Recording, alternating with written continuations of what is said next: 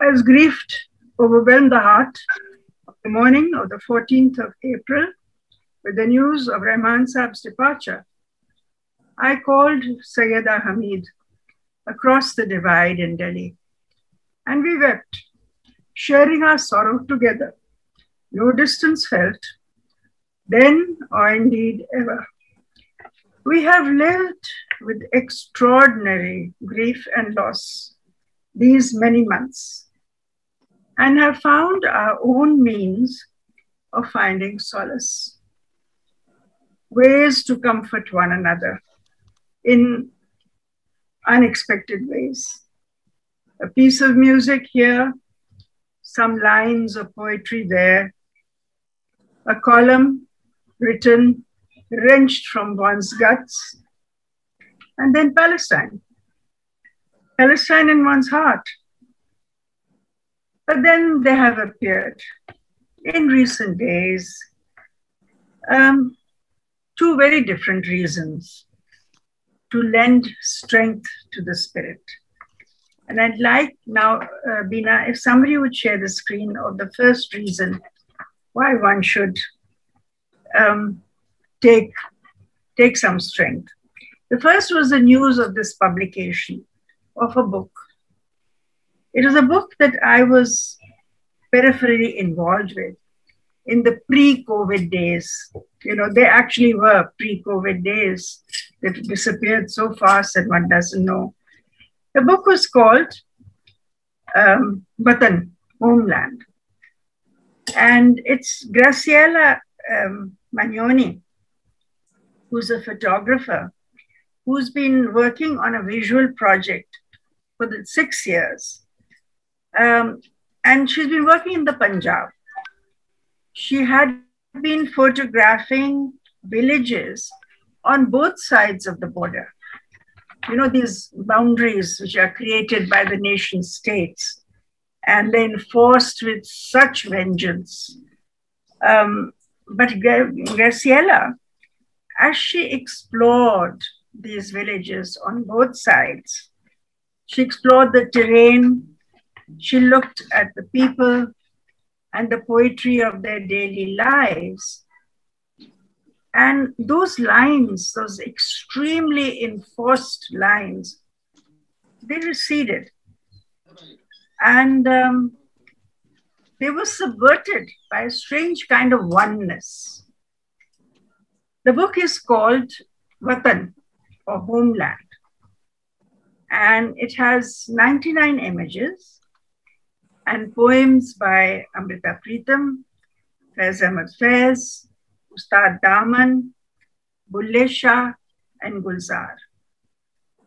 I wrote a brief foreword, and it seems now, you know, it was years and years ago, but it was, you know, just a year and a half ago. And in my foreword, I quoted 2 lines from the only poem written in English by Faiz Ahmad Faiz. And the poem is called The Unicorn and the Dancing Girl. And of course, the unicorn and dancing girl is a reference to the Indus Valley civilization and these famous images that come from it, the figurine as well as the seal. And these first lines go, in Pakistan, as elsewhere in Asia and Africa, time past is time present. And in the past that neither man nor history remembers, there was no time, only timelessness. And strangely, you know, it's been this timelessness that Graciela's images convey. And they've been, you know, a source of some strange comfort in these past months as one has looked at them and taken strength from the fact that this is the poetry of daily living. And then there was another image. Something happened. I was sent this image by Imran Qureshi. And he's a celebrated Pakistani artist. And he is known more as a pioneering miniature painter. And this is a work that was put up for auction for the fundraiser by the Indian art community for COVID relief.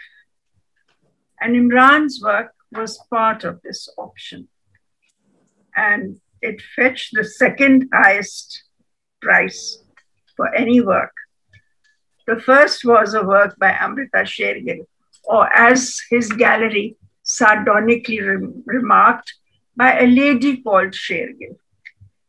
And it was valued at $9,000 US, and it went for almost double at 17,000. The work's title just happened to be when I thought of you. And I thought that the title was so as we slowly come back to our lives and we're thinking of a life beyond the pandemic, I go back to the poem, The Unicorn and the Dancing Girl. And the poem ends thus: the birth of time out of timelessness is beset, like all births, with travail and hope and joy and apprehension. Or as Nazim Hikmat put it, despite the weight on my chest, my heart still beats with the distant stars. I think we take strength from that.